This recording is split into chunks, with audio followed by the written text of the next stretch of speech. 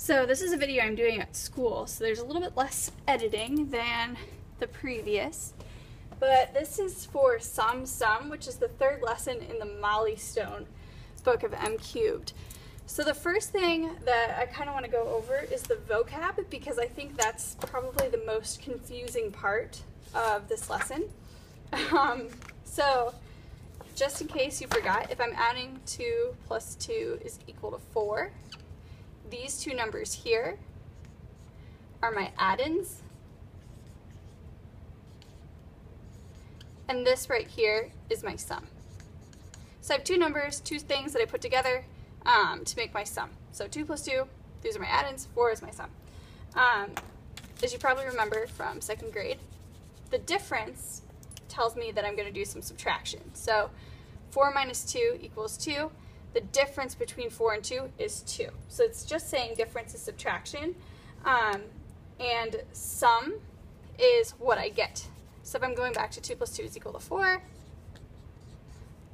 this 4 is my sum, add-ins, sum, add-ins, sum. So that's kind of the basic vocab of this lesson, and that's kind of the hardest part. Once you've got that, you're in good shape. So a key idea of this is that when I add stuff together, I'm going to get the same answer no matter how I add it together. So if I have 3 little blocks plus 2 little blocks, no matter how I add them together, I am always going to get 5. So I have 3 here, 2 here. Even if I switch them around, 2 plus 3, I'm still going to get 5, no matter what. So no matter how I move around my add-ins, my sum is always going to be the same. So the same thing happens when I'm doing 2-digit numbers. And this is where it kind of gets tricky.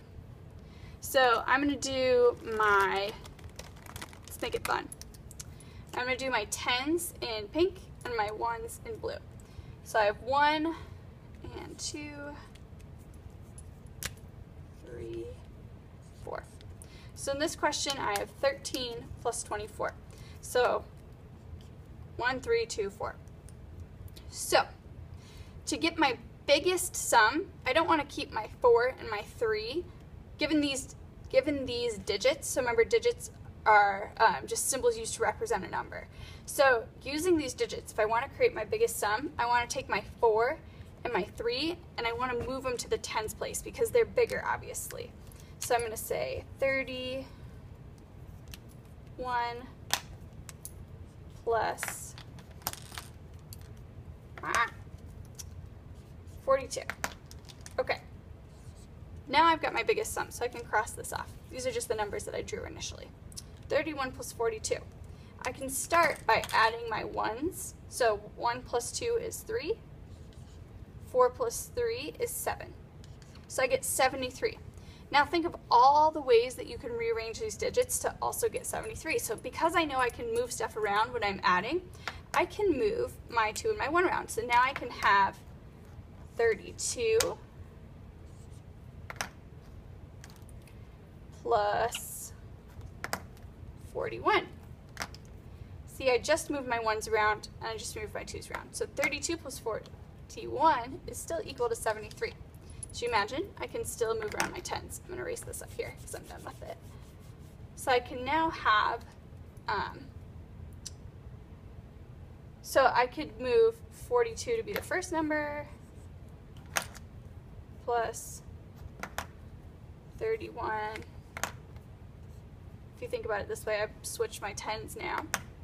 And I can, so these are kind of the key ways that I can make 73.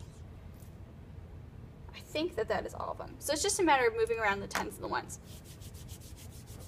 And this makes sense because if I look at base 10 blocks, if I have 12, there's 2 blocks,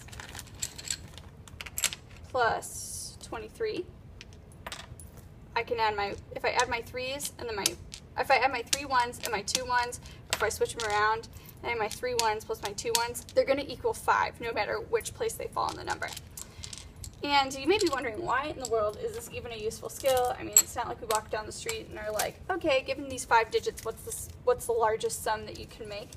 It's just good for building that mathematical thinking skills that we're always working on. So say I drew the numbers 5, 8, 0, and 2. I want to use these digits to create the largest sum possible. So 5 and 8 are my biggest numbers, so I probably want them to go in my 10th place. 0 and 2 are my smallest numbers, so I probably want them to go in my 1th place. Again, if I'm creating my biggest sum, it doesn't matter if I have 52 or 80 or 50 and 82, because they're all going to get added together in the end. So 50 plus 82 is equal to 0 plus 2 is equal to 2.